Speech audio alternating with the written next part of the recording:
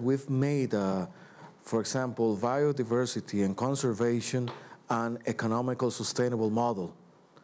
Currently, it's about 6% of our GDP comes from ecotourism, which provides jobs for people all around the country, and we are leveraging on the 5% of the biodiversity that we have in our territory to produce that, not only conservation, but making an economic model out of it.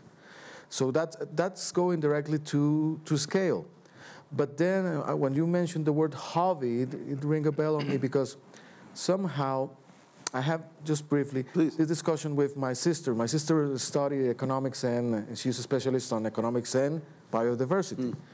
And we were talking about an anecdote for the Native Americans in Costa Rica, how they perceive the jaguar. The jaguar. Yeah.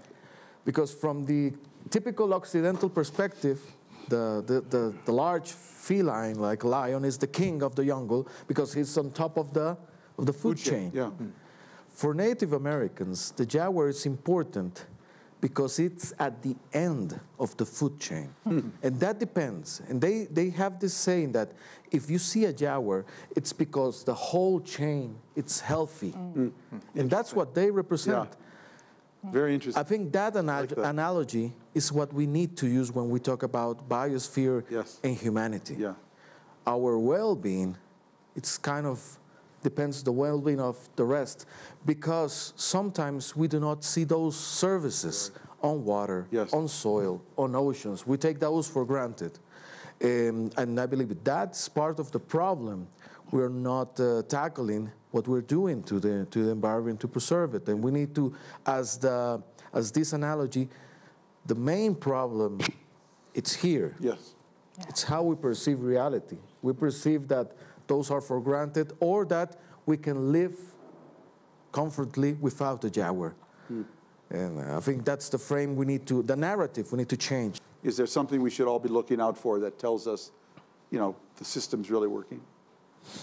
Well, it's a tough one, but I have to say every country, I suppose, has their own jaguar, their own, you know, apex predator, whatever that could tell us that.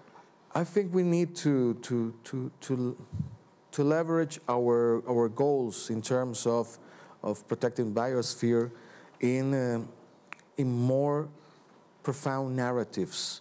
It's not only about ethics, because it is about ethics, but we need to consolidate a narrative that builds upon the ethics of conservation, growth and well-being for the people, and how we can, as humanity, not only catch with all the legacy that we as a generation represent, but the key that our generation represents for humanity. That's why, in the case of climate change, that narrative is so important, because it's really evident. In the context of biodiversity, it's a bit more complex, because the loss of biodiversity is so fast, but many people don't even know what we're losing.